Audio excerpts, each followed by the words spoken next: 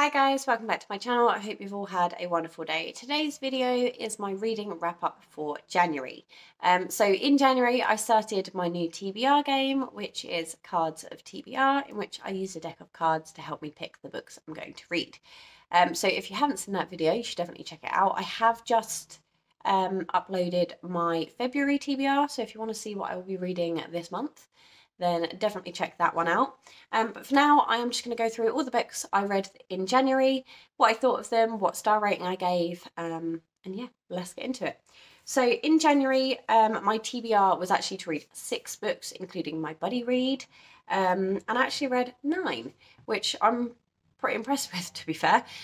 So I'm going to go through the ones that weren't on my TBR first, and then we'll crack on to the ones that were. So the first one was The Christmas Killer by Alex Pine. I actually read this towards the end of December and finished it in January, so that is why it is on this TBR. But basically it follows a detective who moves to a Cumbrian village and a murder happens, and he receives a note to say that there will be 11 more inside a 12 Days of Christmas card. So yes, is The Christmas Killer. I gave this book 4 stars. I thought it was absolutely amazing, actually. I really enjoyed it. I even went online to see if I could get hold of any other Alex Pine books, and he's only actually written, actually I don't know if it's a he or she.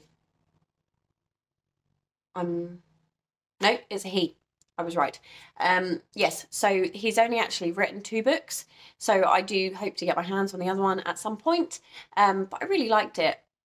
I think I will probably read this one again.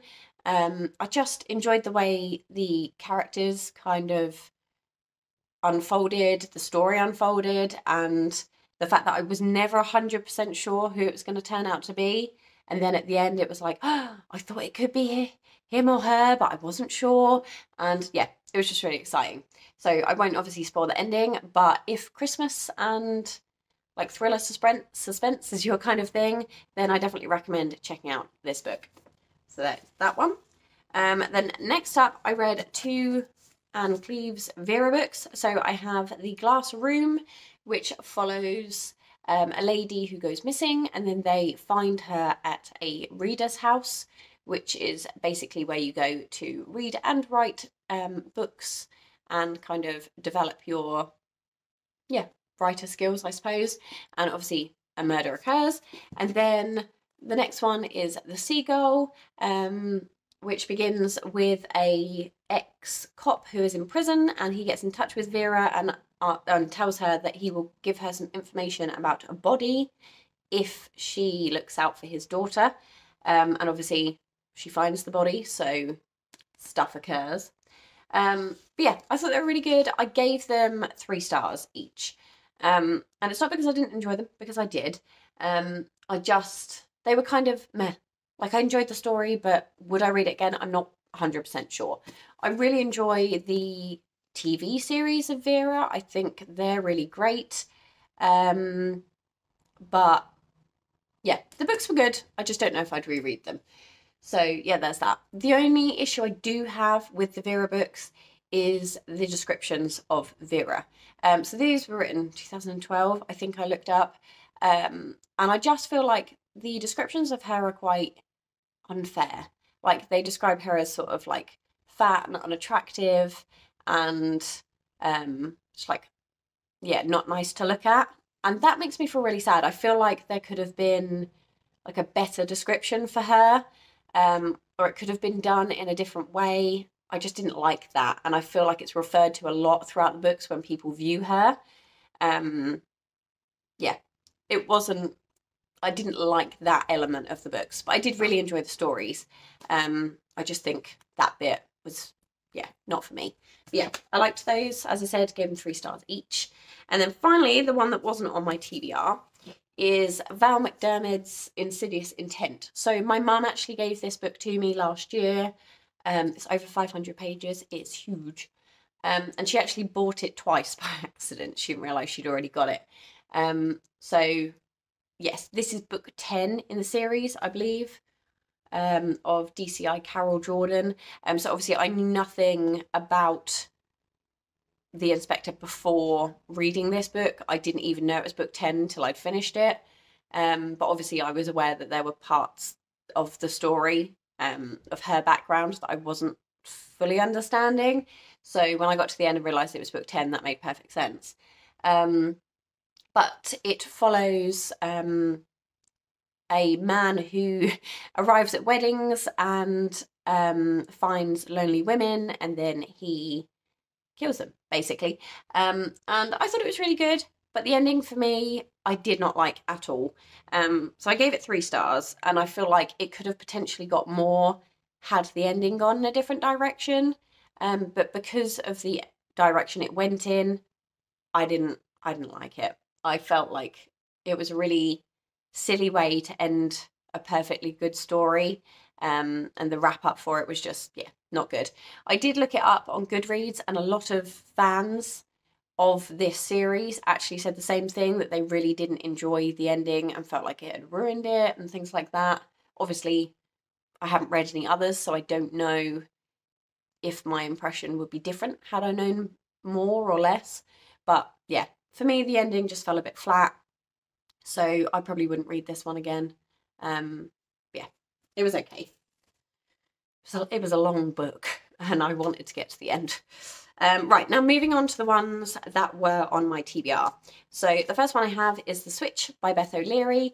So this one is about a granddaughter and her grandmother who switch lives for like 2 months. So Lena lives in London and she's a businesswoman, and she gets given mandatory holiday for 2 months, and she decides she's going to go and stay with her grandma, Eileen. But Eileen is fancying a bit of a change, so she moves into Lena's flat in London. And yeah, it's kind of about Lena getting used to doing something other than always being at the top and in a rush, and kind of getting used to village life. Whereas Eileen is kind of getting that rush, being in London, meeting people, and going out on dates and things. And it was really good, but it did feel a little bit Cecilia Ahern for me, in the sense that not an awful lot happens. It is a bit of a day in the life kind of book. But I enjoyed it a lot more than Cecilia Ahern ones, I'm afraid. But I think because I read The Flat Share last year and absolutely loved it, this one fell a little bit flat for me in that sense.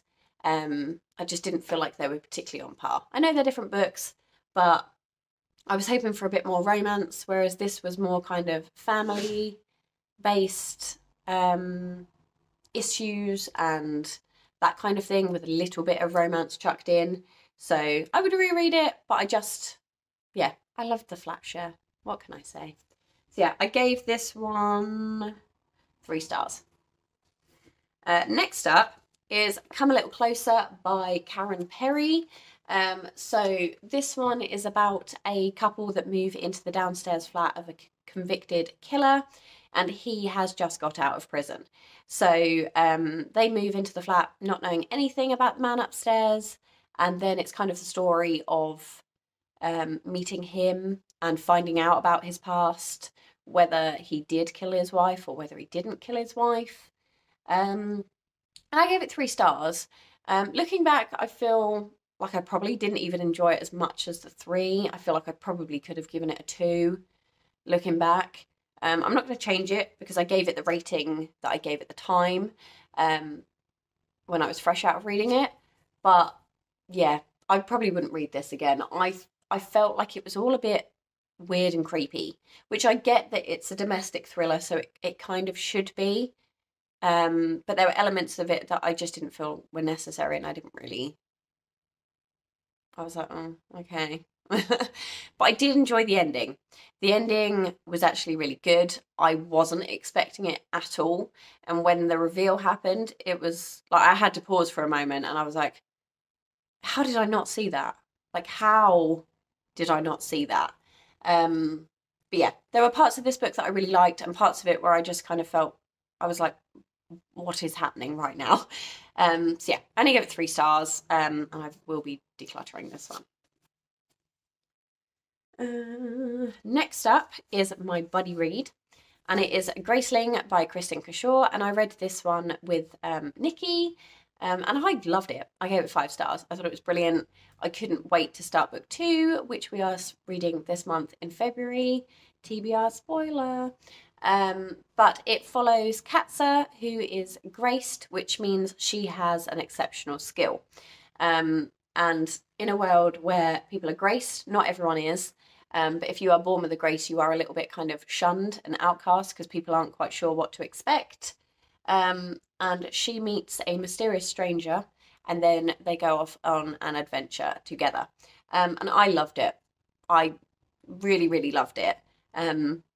If you've read it, then Poe just, oh, he has my heart. I think he is fabulous. Yeah, I can't wait to read the second book. Yeah, I highly recommend reading it.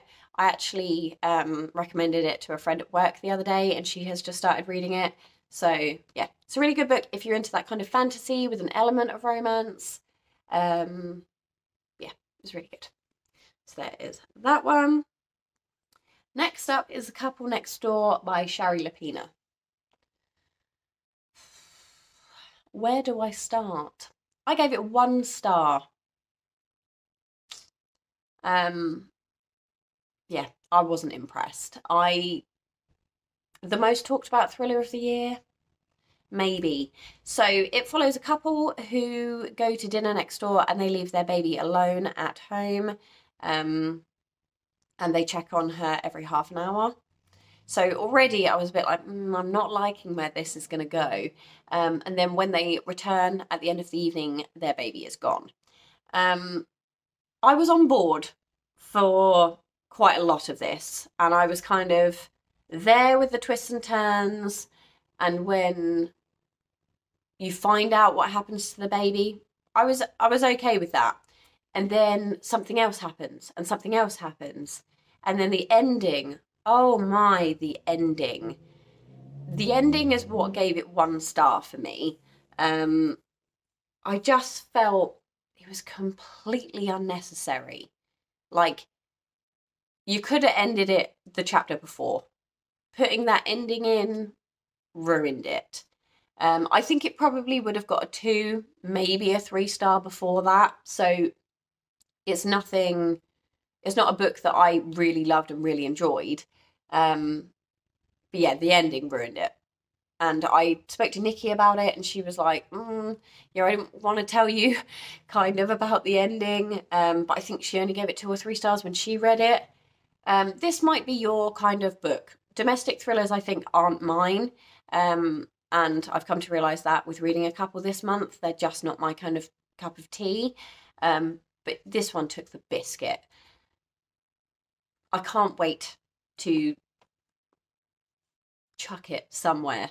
I'm going to give it to a friend because she's asked if she can have it, which is totally fine. But yeah, if I never saw this book again, I'd be quite happy. I'm so upset. I hated it. But if it's your kind of book and you really enjoyed it, then that's great. It just really wasn't for me. Right, then next up, I have this one. It's The Death of a Hollow Man by Caroline Graham. It's a Midsummer Murders mystery, so it follows DCI Barnaby. You might have seen, so I've got itchy nose. You might have seen the TV programme that used to be on ITV. I didn't finish it. I DNF'd it. So it's only 300 pages. I got 200 in and just couldn't do it, if I'm honest. So it follows DCI Barnaby, but the story starts with an amateur dramatic society creating a play of Amadeus, and you meet every character and find out every detail about every character before the murder even happens. So the murder happens on page 150. So it's the midpoint of the book. And I think having watched a lot of the TV series and knowing the murder happens exactly at the beginning, and then from there you meet the rest of the people involved, I found it a struggle that the murder didn't occur quite quickly. And then when I got past page 50 and there was still no murder, and then past page 100 and there was still no murder, and then we hit page 150 and I was like, okay, finally we're here. it then went back to going back to all the characters and how they felt about the murder, and it was just a bit much. I just wasn't enjoying it, and I felt like I had such a big reading slump towards the end of last year that I didn't want to put myself into another one trying to finish this. I know I only had 100 pages left, and I have kept a note of the book page I was on, so if I choose to return to it at some point, then I can. It will just go back on my shelf for now. I was really sad I wasn't able to finish it, but every time I picked this book up, I just felt so at the thought of having to read it that I only read about 10 pages at a time. So it was really hard work, and normally books like this I absolutely love and adore. The first book I really enjoyed, so to not enjoy the second book was a bit upsetting, I suppose. But yeah, it's just going to stay on the shelf. I'm not going to worry about it. It is what it is. And then the final book I read is A Court of Thorns and Roses by Sarah J Maas. So Nikki bought me this maybe last year or the year before, and I'd been putting off reading it because there'd been such a big hype about it that I thought I probably would enjoy it, but the amount of series that I have going on up here is ridiculous. And then this year I was like, no, I want to read it. I'm putting it on my January TBR, and I loved it. I gave it 5 stars. I thought it was incredible. I got to like, where did I get to? Maybe it's over 400 pages, this book. I reckon I got to maybe 300, and part of me didn't want to pick it up anymore because I was so worried about how it was going to end, and I didn't want to deal with the emotional stress of it. And I didn't pick it up for a few days because I was like, I just don't know if I can cope with the ending not going how I want it to. And then I was like, no, just pick it up. You need to get on with it. So I finished it and I absolutely loved it. I can't wait to start book 2. Yeah, it's amazing. So it follows Feyre, who is a human, and she kills a wolf and then has to be taken back to the fairy realm to kind of live out her days there as part of her punishment for killing a fairy wolf. And yeah, it's just great. Like, my explanation is absolutely rubbish. Just read it. I have no other way to tell you. Just read it if you haven't yet. If you're into like fantasy romance, you like the fairy element, then this is going to be for you. I loved it. I thought it was great. So yeah, I read 9 books this month. Shocked and stunned is not the word. Obviously, my plan for the year is to read 5 a month to reach my 60 book goal. But obviously, if I read over that, then that's fabulous. And then obviously my buddy reads count as an extra. But I'm so chuffed that I managed to read 9 this month and get a few off my shelves as well. So if you watched my no-buy video, then you will have seen that I am doing a bit of a book buying ban, in the sense that I have to gain points through reading books off my shelves in order to purchase new books. So I don't know if I did a video on it. I don't know if I did a video on my points. Let me know. If you would like to know how I have worked out my point system, it's very similar to Nikki's, actually, so you might want to head over to her channel. I'll leave a link in the description below, and you can check out how she does her point system, because mine is effectively the same. And it was created by the lovely Karen. She isn't on YouTube, but it was her idea to create this kind of book buying point system. So thank you, Karen, for letting us use it. And it's just a really great fun way to kind of accumulate points for buying books. So I added up all my points from the 9 books I read, and I managed to get 380 points this month, which I think is pretty good. So I'm allowed to purchase a new book if I gain 200 points. So obviously at this point in time, with 380, I have gained 1 book credit, and then I have 180 points that I will just roll over into the following month to continue adding on. But yeah, I'm really pleased with how this month's reading went. There were a couple of flops, as I say, with my 1-star book and my DNF. But all in all, I think I had a really good reading month, and I've really enjoyed some of the books I've read. So yeah, I hope you guys enjoyed it as well. If you've read any of them or you have any thoughts, let me know in the comment section down below. And yeah, that's everything from me. Don't forget to head over and check out my February TBR video to see what I will be reading in Feb. Yeah, that's everything from me. Take care, and I will see you soon.